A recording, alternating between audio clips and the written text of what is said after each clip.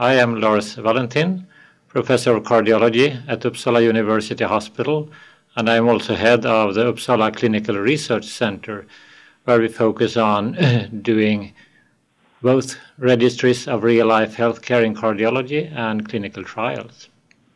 I have been involved in the development of ticagrelor and the clinical program since more than 5 years. And in the pivotal Plato trial, I was a co-principal investigator and co-chairman, together with Professor Bob Harrington from DCRI in the United States. The commonly used drugs for platelet inhibition, in addition to aspirin, has been the thienopyridines, and these are clopidogrel and prasugrel. These compounds are prodrugs. They need conversion to become an active metabolite, and this takes some time. And also, they are irreversibly bound to the platelets. So once bound to the receptor, the platelets is irreversibly inhibited and stays so for its whole lifespan. And therefore, it will take 5 to 7 days until the platelets have completely recovered. With clopidogrel also, there is a variation in response because of a variation in the conversion to the active metabolite. So around 20 to 30% of patients are low responders to clopidogrel. To prasugrel, though, there are almost no non-responders. Ticagrelor is quite a new class of P2Y12 platelet inhibitors. This is a direct-acting compound. It does not require any metabolic conversion, and it has a more rapid onset and even a more rapid offset than clopidogrel. It provides a more complete inhibition, more consistent inhibition of platelets, and the inhibition is directly related to the plasma concentration. So when the treatment is stopped, the platelet can be reactivated and go back to its active condition, and therefore the inhibition is reversed within around 48 hours.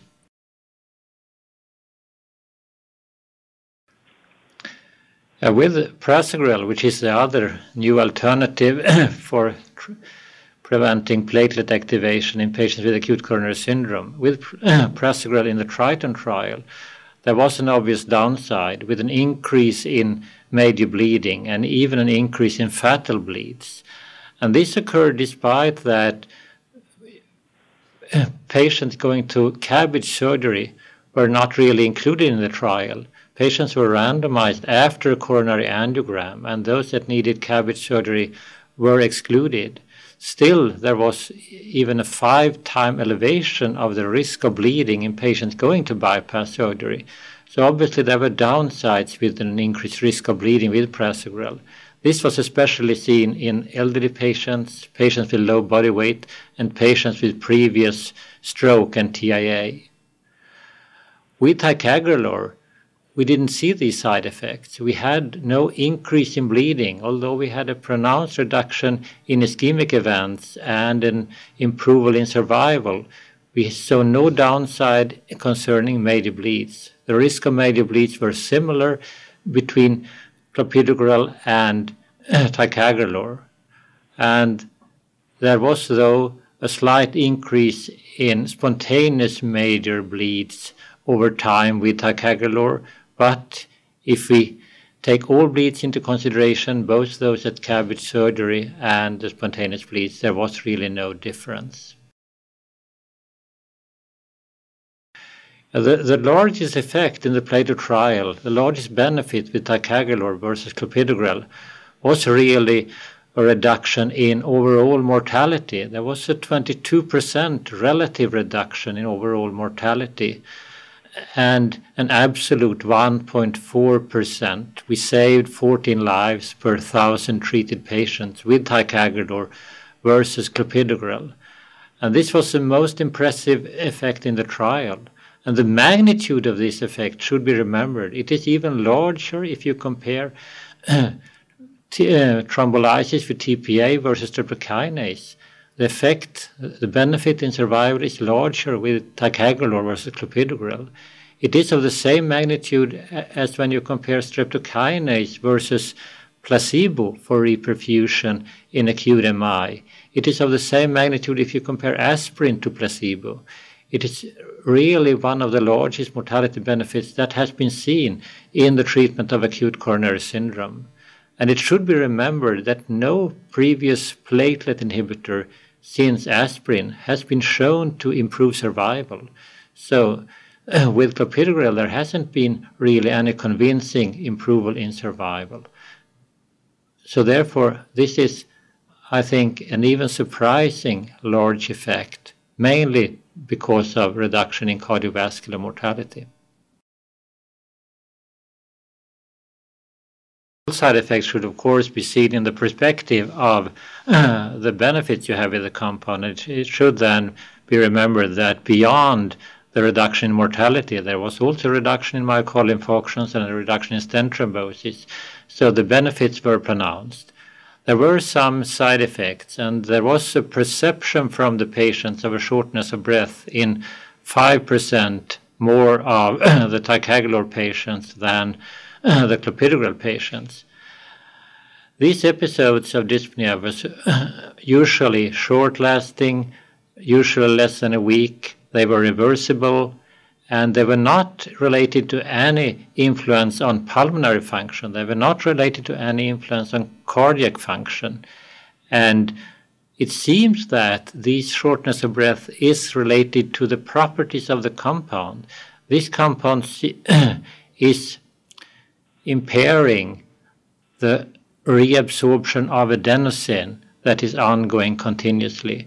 And this is probably related to an increase in adenosine concentration. And we know that if we inject adenosine into patients, these patients will perceive a shortness of breath that is short-lasting and reversible.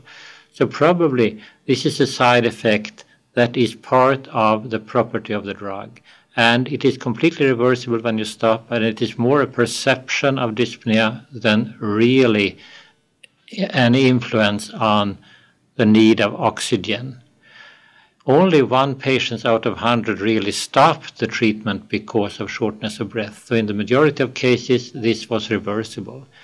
And we as investigators now tend to look upon this more as kind of a phenomenon like cough on ACE inhibition rather than kind of a severe side effect. So this is kind of a disagreeable experience that a few patients might have for a short time, but usually they can get over this. Concerning the uricemia, this is of course nothing that the patients experienced. There was around a 5% increase in mean concentration of uric acid with ticagrelor versus clopidogrel. This was only a laboratory finding. There were no differences in gout or gouty arthritis, and these are the only phenomena related to uric acid increase. There is a uric acid increase with other compounds like diuretics, like beta blockers, and it doesn't really affect the patient in any way. It was completely reversible when you stop the treatment, and as you know, these kinds of treatment is needed for around 1 year after an acute coronary syndrome, so therefore we don't see this as kind of a real problem to the patient care. We see this drug as being used in routine care as early as possible after admission to hospital for an acute coronary syndrome. It can be used in all comers. We tested it in all comers, ST elevation AMI and non-ST elevation acute coronary syndrome, and it should be started as early as possible. And you see a continuous benefit over time. During the whole year of treatment, you see a continuous benefit. And the benefits appear slowly, both in the reduction of myocardial infarction and in mortality. So therefore, we see this really as the preferred alternative treatment to clopidogrel, both in the acute stage and for long-term use. So this is not a specific drug for the cath lab. This is really a drug for early start and long-term prevention of new events in all comers with acute coronary syndromes.